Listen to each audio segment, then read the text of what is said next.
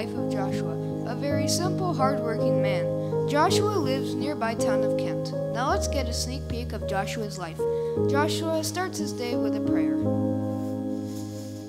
Dear Lord, I thank you for this day and everything that you have done for my family. But there's still one thing I'm going to ask you, and you already know what it is. But what you in person? Joshua is now busy reading his newspapers. Ava, where's my coffee? I'm still waiting. Meet Joshua's wife Ava. She is always concerned about Joshua and the two of their kids. Here's your coffee, Joshua. Thank you. Emma, Jackson, wake up. Get ready for school. Good morning, Mom. We're leaving school now. Bye-bye.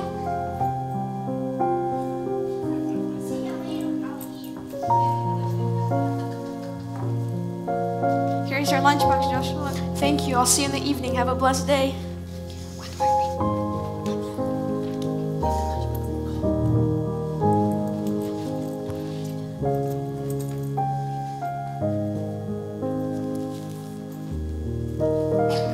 As evening came, after a long day, everyone gathered around the table.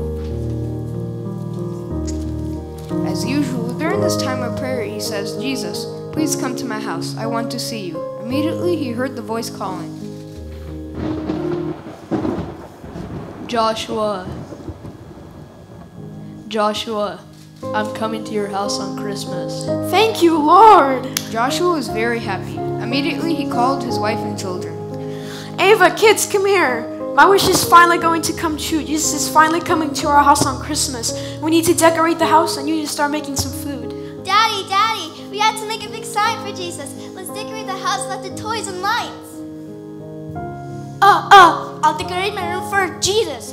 I want him to see how cool my room is. Those are excellent ideas. Ava, you should start making some food. Yes, Joshua. I'll make salad olivier, vinaigrette, mashed potatoes, salad. Maybe I'll make soup also. Oh, I'll make my favorite cake, Spartak, and fruit salad.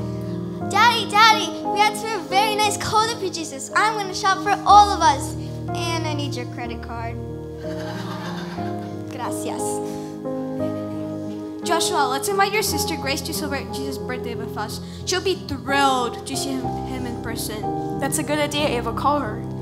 All preparations was ready, from beautiful house decorations to delicious food, and all of them were dressed in their finest clothing. Suddenly, the doorbell rings. Who's there?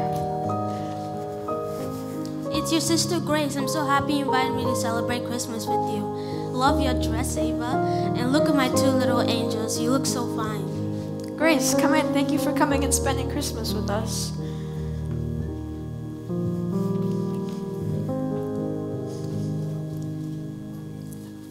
Waiting and waiting, it was evening. Joshua and his family were waiting, and suddenly the doorbell rings. That's Jesus at the door. I'll open it. As Emma opens the door and sees that there's a poor man standing at the door, all shivering cold. Sir, can I please come in? Please come in and warm up in your house a little bit? I'm so cold and hungry, please. Poor man, go away. We're waiting for a very important guest to celebrate us. Now leave us alone. Joshua shut the door and the poor man walked back into the cold night. Jesus, when are you going to come? And for the second time, the doorbell rings. That's Jesus at the door. I deserve to see him first. When Joshua opens the door and sees that there's a poor lady standing with a little baby. Again, this disappointment. What do you want, lady? Sir, my baby's very hungry. Do you have any milk? Lady, I don't have no half and half milk. I don't have no chocolate milk. Now leave us alone and quiet that baby down. The poor lady walks away crying and Joshua comes inside. Joshua, when Jesus is coming to come, it's already late now. Food is getting cold and kids are tired. I guess he won't come. Ava, don't be so negative. Jesus always keeps his promises. And for the third time the bell rings, Joshua jumps out of his chair and runs to the door. Who are you? I'm traveling to Bellevue and it's getting dark and I can't find a place for me to stay overnight. Could you please let me stay at your house for a night? I'm begging you. Listen up, stranger. Leave us alone. Joshua shut the door and walked back sad. Jesus, when did you come? Dad, when will Jesus come? Suddenly Jesus called. Joshua, Who's there?